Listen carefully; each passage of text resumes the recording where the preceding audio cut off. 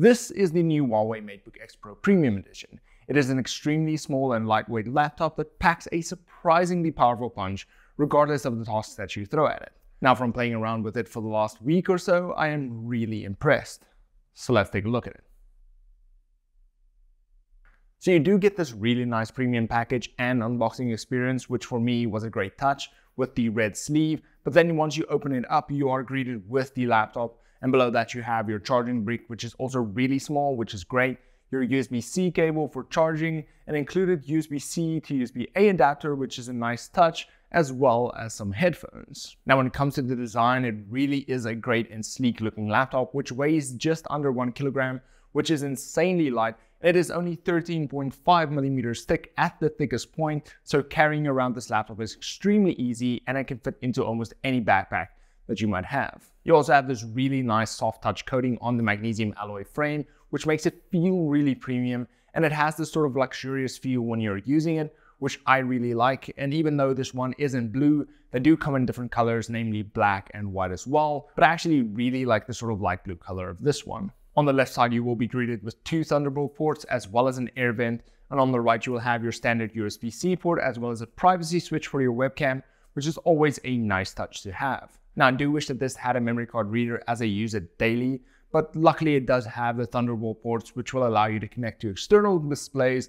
without needing an HDMI port, which would have probably made this laptop slightly beefier. So I do like the trade-off having a slimmer size and not having that HDMI port. Now, even though this laptop is tiny and almost weighs nothing, you don't have any sort of trade-offs, and the first area where you still get premium features are on the display. So this is a 14.2-inch, 120Hz, 3.1K flexible OLED touch display with a massive 93% screen to body ratio, which I absolutely love because it not only gives you a larger display with a smaller body, but it also looks cleaner compared to having those thick bezels on the side of the screen, which I am not a fan of. It also has a 3:2 aspect ratio with 3120x2080 resolution, which for some people are great as it gives you a little bit more real estate for browsing the web and doing creative tasks, but then it isn't as great for gaming and viewing content as you do get larger black bars on the top and the bottom, which is not ideal. The display is also flexible and scratch resistant, which is just a good feature to have, especially on a touch screen. Now, with the display being OLED, it does mean you get an amazing contrast ratio of 1,000,000:1 with blacks looking inky black, but then you also have true 10-bit color with Adobe RGB, P3, and sRGB color space with a delta E of less than 1, meaning if you're a filmmaker or videographer or even photographer, this display will be amazing because the color accuracy is insane.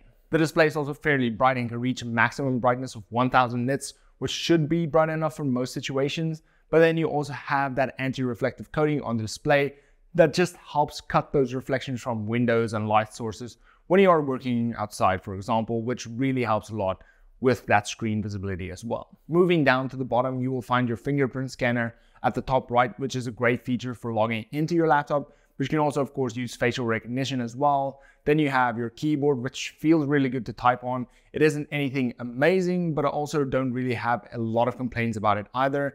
But I have found that keyboards can sometimes be sort of a personal preference. So it might be something that you like a lot or that someone else might not like at all. And then below that, you have this massive touchpad that even extends to the edge of the laptop, which is both good and bad, as sometimes when typing, you accidentally do touch the keypad, which isn't always the best thing to happen because while typing, you sometimes click and it just switches to a different row. And then lastly, you also have a 1080p webcam, which actually looks really good compared to a lot of other laptops on the market. Plus, you do have some AI features like auto reframe, which will help keep you more centered in the frame, eye contact mode, which will help it look like you're actually making eye contact with the camera instead of looking at the screen, and even background blur to really just have all of it run internally and not on Teams, for example.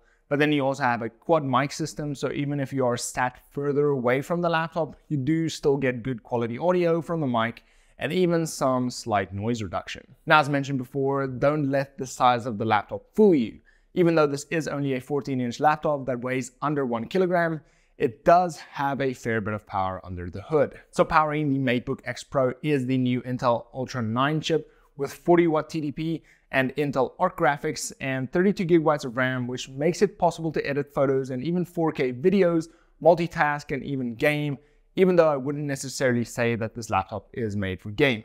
When you plug the laptop in though and switch it over to performance mode, you do get a decent amount of power that is able to run games like Forza Horizon and even some newer titles, but I did however run into some problems with some other games like Guardians of the Galaxy that just doesn't want to load at all because it doesn't have the correct drivers. But for me, the best part of course is the editing and the size to performance ratio, which definitely makes this a great device to travel with.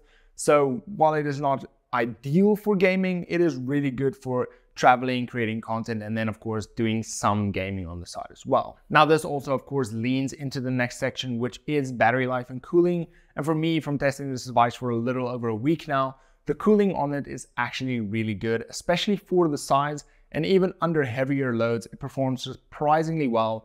And it is actually really quiet, especially if you compare it to gaming laptops. And then in terms of battery life, it does come packed with a 70 watt-hour battery, which should last around 4 to 5 hours in performance mode, which is fairly decent, especially for a high-powered Windows laptop. But if you use it in balance mode with more general day-to-day tasks, you can squeeze a little bit more out of the battery, and you should get around 7 to 8 hours, which should get you close to that full day of battery life. Now what's great is the charger does come packed with a 90 watt supercharged turbo mode, meaning that you can charge this battery from 0 to 100% in less than an hour. But that also means that around 10 minutes of charging can get you around 2 hours of battery life, which is absolutely amazing because sometimes you only have those few minutes to charge, but at least with this one, it does translate into actual nice usage. And that is it for the Huawei MateBook X Pro. And this for me honestly is one of the best laptops for people on the go as well as creatives, as you do get that amazing display which is extremely color accurate, but you can still edit up to 4K video. So if you need to edit high quality content that looks good, then this is going to be a great option for you. Overall, this device performs really well, and everything from the look and the feel to the display and even the speakers are great.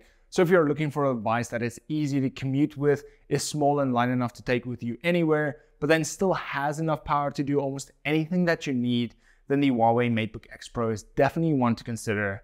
And then, as always, until next time, cheers.